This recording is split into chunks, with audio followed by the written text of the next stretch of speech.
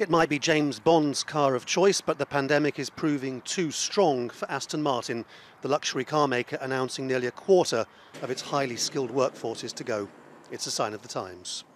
Where can they go if they lose their jobs at the moment? Well, at the moment, there is nowhere to go. Nobody is recruiting in the car industry across the West Midlands. Nobody is recruiting in the car industry across the UK. We've seen the announcements from Bentley of 1,000 workers being made redundant. We've seen the previous announcement from Mercedes, where they're losing a very large number of their existing employees, so there is nowhere for them to go. Every job in a car factory generates 10 in the supply chain. Just up the road, this company, which makes parts for Nissan and Jaguar Land Rover, just announced over 400 job cuts too. Jaguar Land Rover has only just gone back to work with very limited capacity because of social distancing. It announces its annual results next week, and it will not be pretty. In April of this year, the UK produced fewer than 200 new cars and registered just over 4,000. That's the lowest level since 1946, figures which are completely unsustainable.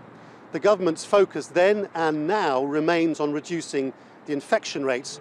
On what to do about the flat crisis in British manufacturing, there's almost total blanket silence.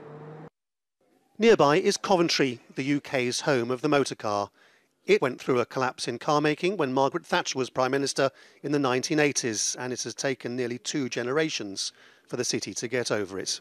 But it now has a plan for how to avoid it all happening again, and it wants the government to hear it.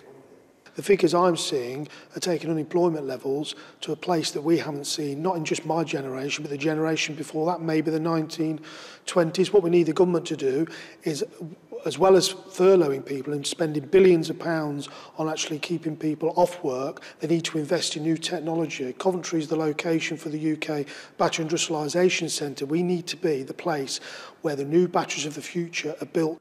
Union leaders nationally are having similar conversations, even suggesting a new Made in Britain strategy could tie in with Brexit, but they say they aren't getting very far. Reopening the economy will make the difference between a very deep and damaging recession and a depression.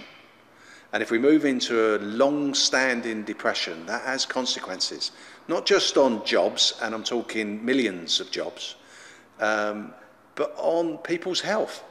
Recessions kill people. The view across the industry is that it's like watching a tidal wave coming and not getting off the beach. Companies are making hard choices. The effects on people will be every bit as bad as the virus. Lawrence Lee, Al Jazeera, in the West Midlands.